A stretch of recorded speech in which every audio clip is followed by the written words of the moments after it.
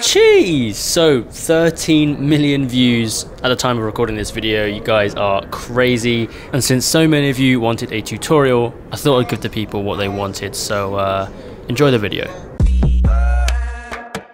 Alright, so if you guys are wondering what the reel was shot on, iPhone. Literally simple as that. Camera app, nothing special. Luke, can you back me up here? It's facts. Facts.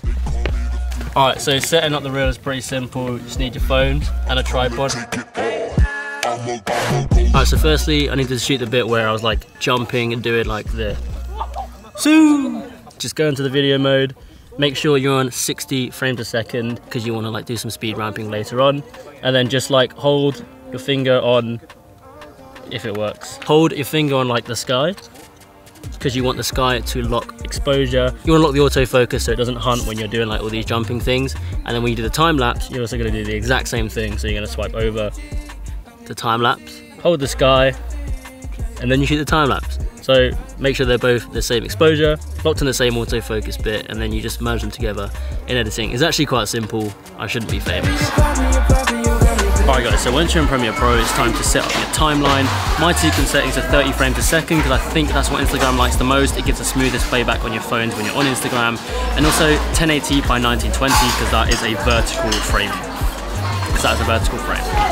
So step one, I took my real-time running jumping shot and I put it into video layer 1. And what I did here is I speed ramped this clip. That's why I shot it in 4K 60 frames a second. So when I slow it down to 30, I get 50% speed. So that's pretty cool. I like to use speed ramping because it helps to confuse the viewers a bit more, especially when there's like a time lapse moving really quickly and I'm moving in slow motion.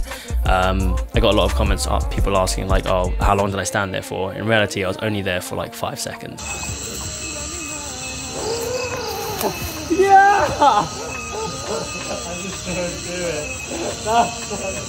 So to get to the speed ramp section, you can just right click on this little square here and then go to time and then time remapping, and then you can make your changes here. Okay, so step 2, I overlaid the time lapse clip on top of video layer 1, and video layer 1 is obviously the real time running shot. And then I masked out the sky.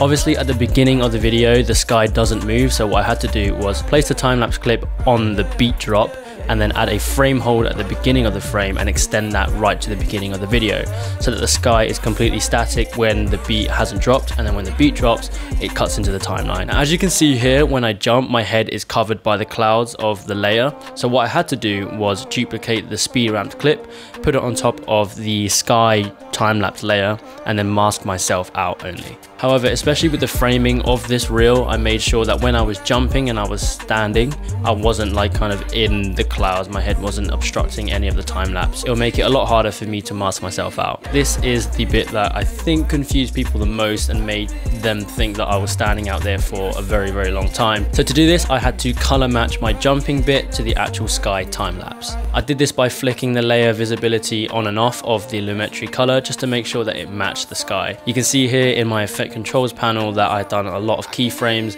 and this is just changing like the tint, the exposure, contrast, shadows, just altering it to make sure that it matches the time lapse, otherwise it wouldn't look very good. After exporting the video, you can see that there are little birds in the time lapse that are like flicking around, and I really thought that that would kind of distract the viewer's eyes and not make it as clean as it could look.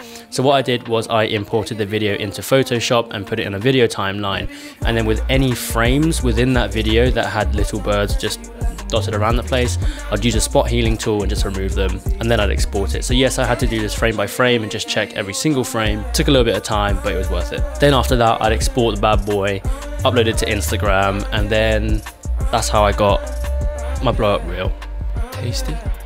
Tasty. Well, I hope you guys enjoyed this tutorial. I know it was short, but I hope it gave you an idea of how I made it. Hope you guys enjoy the next vlog, and I'll see you guys next week. Bye.